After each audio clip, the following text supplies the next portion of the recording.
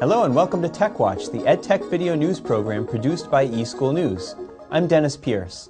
The Consortium for School Networking has a program to encourage and support the use of information to make sound educational decisions. Recently, eSchoolnews sat down with consultant Karen Greenwood Henke to discuss how COSN's data-driven decision-making initiative helps school leaders learn to use data to improve teaching and learning. eSchoolnews Associate Editor Laura Devaney has more. For the past 4 years, COSN has helped educators use data to improve instruction through its data-driven decision-making initiative. Consultant Karen Greenwood Henke recently discussed the project with eSchoolnews. The COSN Data-Driven Decision-Making Initiative was started about 4 years ago in 2003, and our goal is really to help bring together the best practices and the best ideas for using data within school organizations to improve teaching and learning, and create a place where everyone can go to find out more information and share best practices. Henke explained why data-driven decision-making is important for schools. Schools have always collected a lot of data and a lot of information.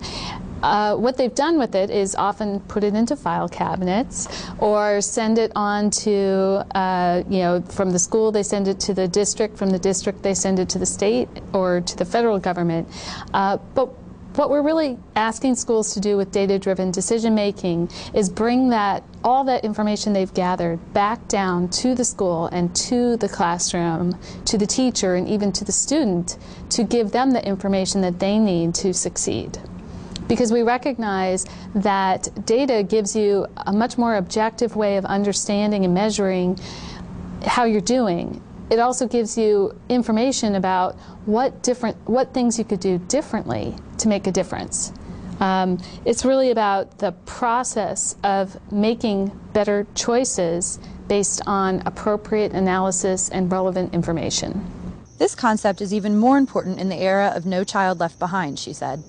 Schools are being held accountable. They're being asked to show that every school is every student is meeting certain criteria and meeting the standards and making progress. And in order to make that progress, you can't just measure student achievement at the end of the year and hope they made the progress. You really have to start putting information in, gathering information throughout the year and feeding that back to the teacher and the student and the principal so that they can adjust their lesson plans, adjust their instructional methods, even in some cases adjusting bus schedules so that students are getting to class on time. There's a lot more than just test scores that go into data-driven decision-making. A significant challenge in using data to drive instruction is getting a school's various data systems to talk to each other, Henke said. Like I said before, districts have a lot of data, from student test scores to student attendance to information about teachers to information about facilities and classrooms. And so you have to take all those silos of data and figure out a way to make that communicate with each other. Once you've done that, which is a huge step in the process, the next step is really the analysis of that information. How do you query it? How do you create a system so that you can easily ask questions of it? One key to success is recognizing that data-driven decision-making isn't just a one-time occurrence. You aren't going to be able to suddenly raise all of your test scores because you've implemented one aspect of data-driven decision-making. It's really about continuous improvement.